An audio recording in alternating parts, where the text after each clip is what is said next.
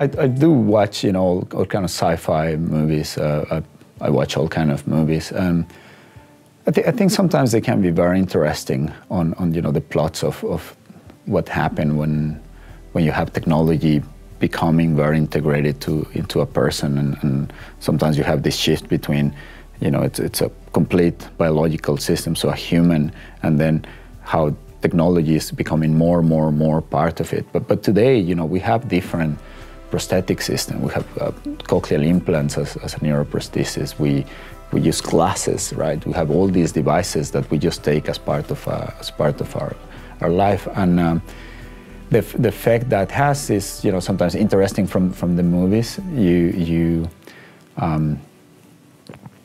get ideas on what could be done and so on. Most of the times it's straightforward things that you already kind of knew or had a feeling for.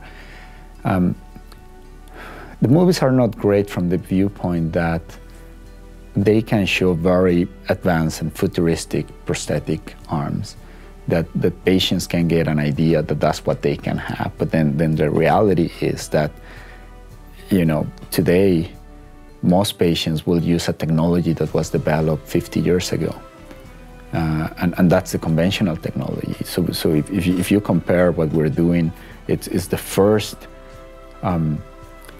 system that allows you to move from electrodes from the surface of the skin to electrodes inside the body, so you have access to more information and you can provide sensory feedback by stimulating the nerves.